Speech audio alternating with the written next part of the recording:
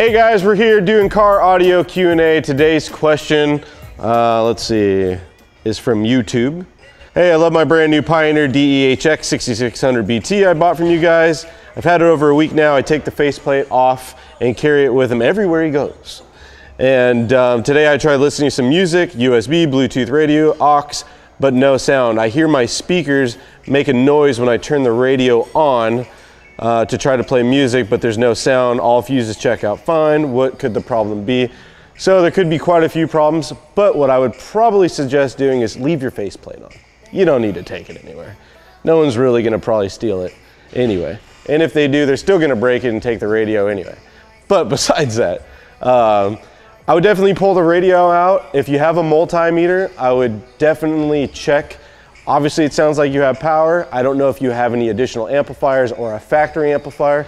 Going to make sure that your factory amplifier, if you do have one, still receiving remote turn on. Otherwise, you won't get any audio.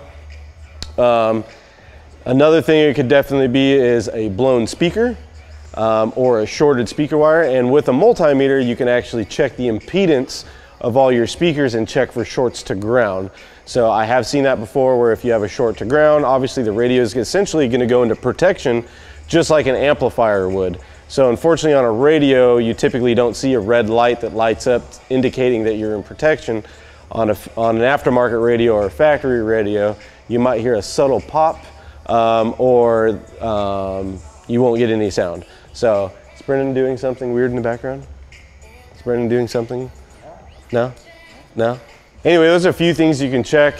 Always invest in a multimeter. You can pick them up anywhere for 5 to 20 bucks. Obviously, I'd suggest a decent one, but that will give you the ability to check for power, check voltage, check your impedance of your speakers, checks for shorts to ground.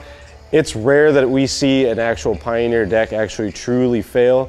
Any of your name brands like Pioneer, Alpine, you know, Sony, Kenwood, etc., they're built really well. But they also do have protection circuitry built in to prevent you from damaging the radio. So there's a few things you can check. Obviously with this question, like I said earlier, I don't know if you have amplifiers and what kind of system the radio is in. But even if you do have an aftermarket amplifier, you still can do the same kind of methods where you're gonna check power at your amplifier, you're gonna check to make sure it has remote turn on, you're gonna check the impedance of the speakers, and you're still gonna check to see if you have any shorts to ground. Hopefully that helps you out. Q&A, I'm Allyn. See you next time.